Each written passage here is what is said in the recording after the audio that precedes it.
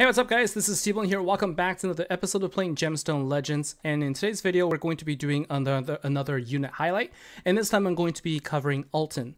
So Ultan is another unit that I've been talking about, which is one of the rare units that you absolutely should use and level up. And I'm going to talk in more detail on how you can use him, how you build him, and how you can use him in different fights. So let's first take a look at the unit itself, and then we'll take a look at the skills. Then we'll take a look at the artifacts that you should focus on. So Ultan is considered to be a warlock, which means he's all about casting spells and dealing something to the enemies. So if you take a look at his special ability, Sapphire Trance, it first will have a 100% chance to inflict decreased defense on all the enemies, and it lasts for 3 turns. And then it then deals damage to all the enemies based on the max HP. Now, the way that you read these skills is it actually will take turns. So it first inflicts a decreased defense, and then it deals the damage on top of that. So you're actually dealing more damage to all your enemies, which makes it a really great skill for wave fights. And decreased defense is something that is used very often in a lot of different scenarios. So I'm also going to showcase them in a fight later on. And if we take a look at the passive ability, the accuracy of Ultan will be increased by 5% for every 3200 health at the highest level in the skill. So if you take a look at what I have now, my Ultan has over 30,000 health.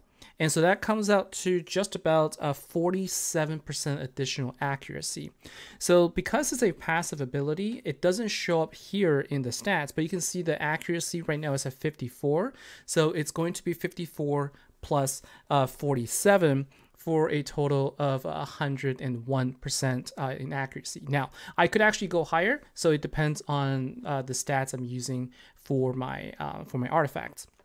So then it's also a good time to take a look at the artifacts. So you can see here, I have here 1 set of caster and then 2 sets of life for Ultan, because what you really want to do is you want to make sure that number 1, you get his mana gain to 25. He starts with 24 mana gain, and then if you give him 1 set of caster, then you're going to get up to 25. So that means you only need to match 4 gems to get his skills activated. So it's really important to get the mana gain.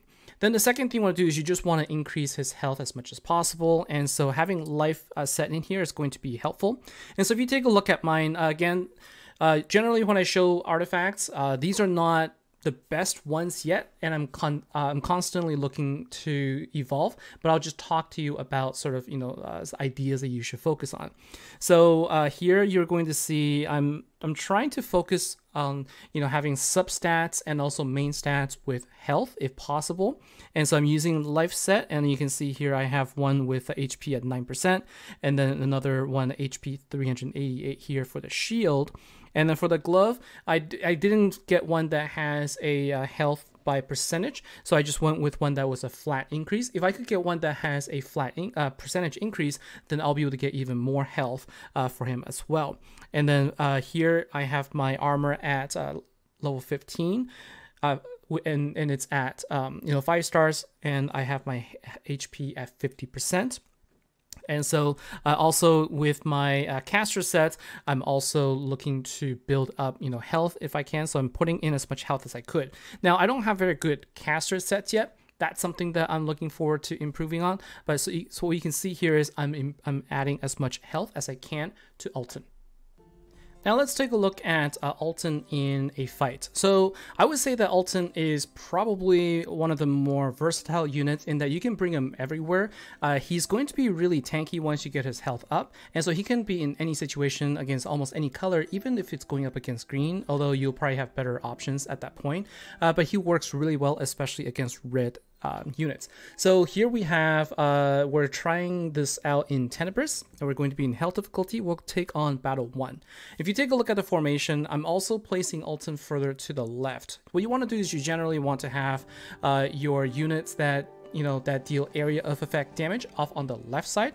And so Ultan being on the left will cast his decreased defense first, and then that will set up for all the other units to deal more damage to all of them as well. Okay, and so what I have here is I also just have a tank with me, and I have Elias as another area of effect damage dealer, Varvan to heal, and then Xena is our single damage dealer, which is going to be on the right side. So let's go into a fight, and we're going to do a manual fight just so I can show you what this is like. So let's take a look at the setup here.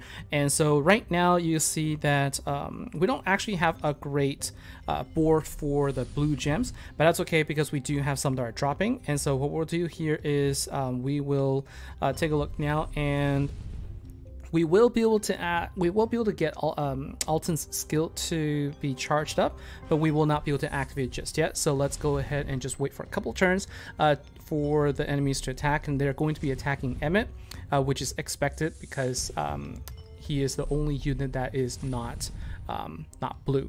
All right, so let's go ahead and now activate Ultan. So let's take a look and see how much damage he'll do. So you can see what he does is he first will decrease damage defense on all of them, and then he attacks. And so you can see how much damage he's able to deal there, you know, against the enemies at health difficulty. So it is a really strong skill, and we're gonna go ahead and use Elias. And what you can do is you can also slow them down, and we can then charge up Ultan again for the next fight. Given that he has a 25 mana gain, it is pretty easy to get his mana up and running. And so you just have to do a couple of blue gem matches, and then we'll go ahead and activate his skill. And you can see there he pretty much takes on the entire wave all on his own in Hell difficulty Tenebris, which is the second last campaign.